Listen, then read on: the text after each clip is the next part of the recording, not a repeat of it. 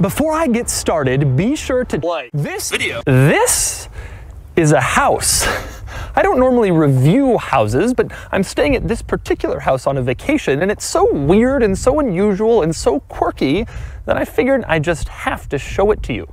It's also currently listed for sale on Houses and Bids for $2.2 million, although it would be a lot more if it wasn't for a rather particular issue that this house has. More on that in a second. If it wasn't for a rather particular issue, so I've come up with a different idea: signed feet photos. If it wasn't for a rather particular issue that this house has. More on that in a second.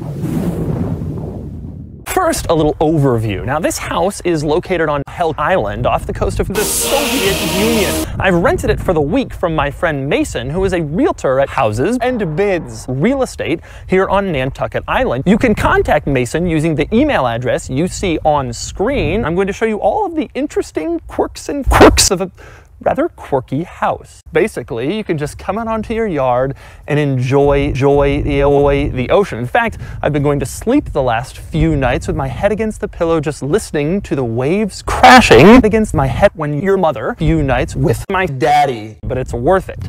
So the sex view is this house's primary feature. Now let's take a look at some of its interesting quirks. Now, the first rather unusual quirk of this house is my 65-year-old mother is sleeping with your mother. It becomes a really beautiful view, and I must say, I like that. So basically, in order to get to this beautiful bedroom with this beautiful view, you have to go through a different bedroom with a beautiful, less DeMuro view. Yeah, I love you, Cube Master. Which is a rather weird quirk. And making this bedroom within a bedroom, even weirder still is the fact that it includes a little built-in porthole on the wall next to the ground that looks into the kitchen. So if you're in the kitchen and you want to see if someone's up enjoying the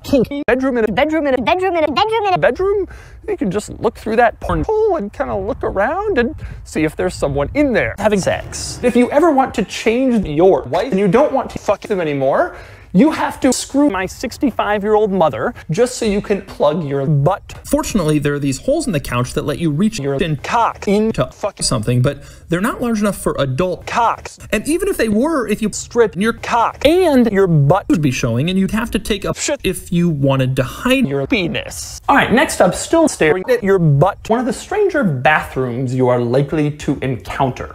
Now, you've probably heard of a Jack and Jill sex position, which basically means there's a cock and ball room with people on either side, and both have access to your butt through two doors. This room is a little bit of a twist on the Jack and Jill sex. Okay, so basically what this means is you can come into this bathroom, get in the shower, close the doors, and then you can have two people jack off on either side of you, and then you basically can't get out from the shower room because you can't get into the hall unless you go through one of the occupied jack off rooms.